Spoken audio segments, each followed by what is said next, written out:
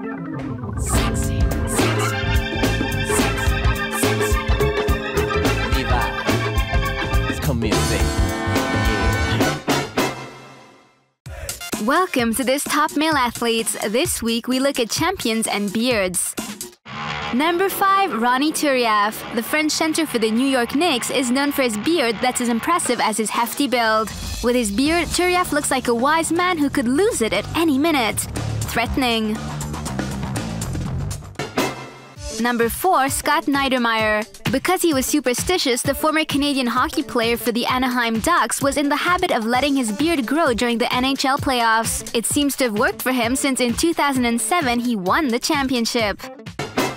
Number 3, rugby player Sébastien Chabal. The Frenchman's beard and long hair have become his trademark. He's now known as the caveman, a look that has reinforced his ruthless image on the field.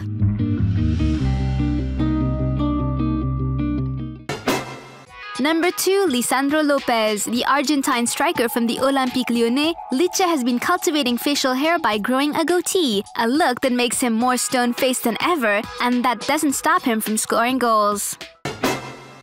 Number 1 of this top, Kimbo Slice. The American Ultimate Fight star also looks like a caveman, probably to further intimidate his opponents. This former bouncer rose to fame with his street fights. Best not to pick a quarrel with Kimbo.